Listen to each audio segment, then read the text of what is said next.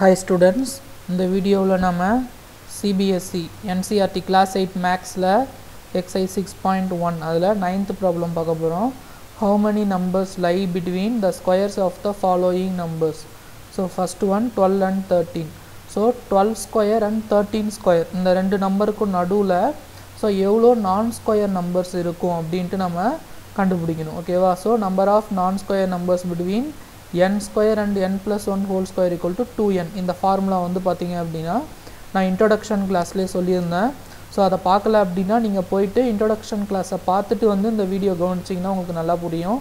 So இப்போ வந்து பாருங்கள், ஸோ ஃபஸ்ட்டு வந்து n வந்து பார்த்தீங்க அப்படின்னா 12.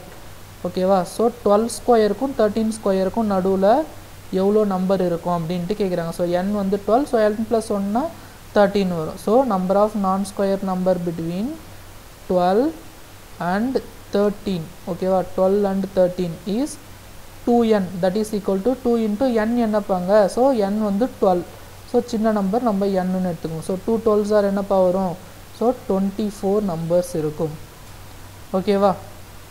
புரியுதாப்பா? ஸோ செகண்ட் ப்ராப்ளம் பாருங்கள், 25 and 26. ஸோ நம்பர் ஆஃப் நான் square numbers between n square and n plus 1 whole square is 2n.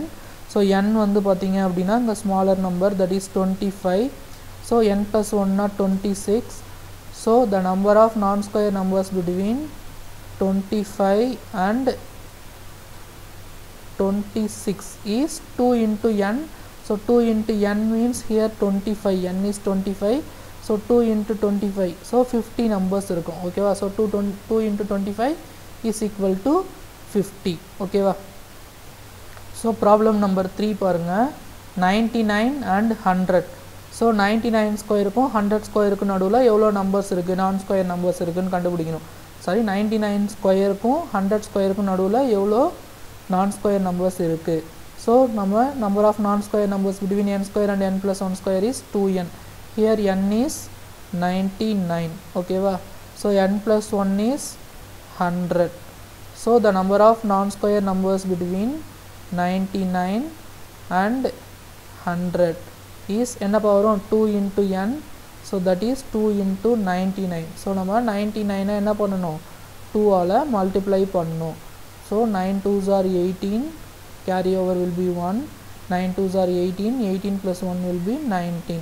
So அப்போது 99 into 2 வந்து பார்த்தீங்க அப்படின்னா 198 நான் ஸ்கொயர் நம்பர்ஸ் இருக்கும். எதுக்கு? 99 ஸ்கொயருக்கும் 100 ஸ்கொயருக்கும் நடுவில் 198 நான் ஸ்கொயர் நம்பர்ஸ் இருக்கும். ஓகேவா? Okay, thank you students.